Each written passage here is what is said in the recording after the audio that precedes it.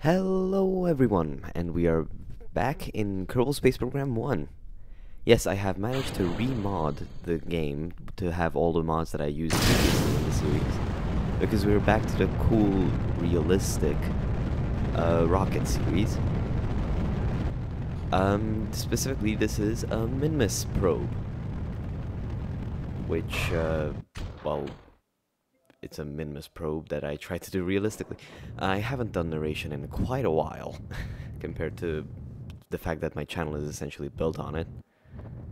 So anyway, here we're gonna spend most of our orbital stage just trying to stay in orbit, which, well, didn't even really work because we had to use all of the fuel and we did not get into a good trajectory to reach minmus. Here I actually made a mistake where I accidentally aimed at the Mun's orbit instead of minmus's, which well, is a mistake. So yeah, I rewatched some of my older videos to figure out how the style that I used to make the camera point of view parts of the rockets, so I hope I managed to recreate it well enough. And I tried to improve on it, and this footage is incredibly sped up because it was just a needlessly long mission. Let's just say it that way. Let's just put it that way. Blah. Here we are gonna do some orbital adjustments at periapsis. There we are, and the lander is detached. The antenna actually broke on it at some point, and I don't know where.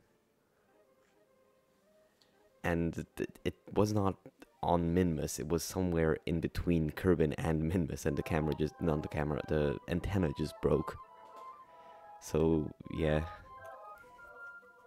Here we managed to land on well, one of the flats, which is pretty cool. And, yeah.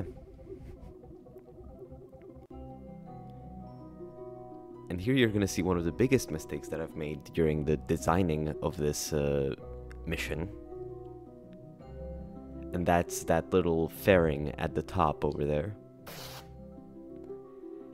I push stage and it catapults and destroys one of the solar panels. So that did not work out as intended. But here you can see me deploying the camera. And the camera has been deployed. So enjoy this next bit.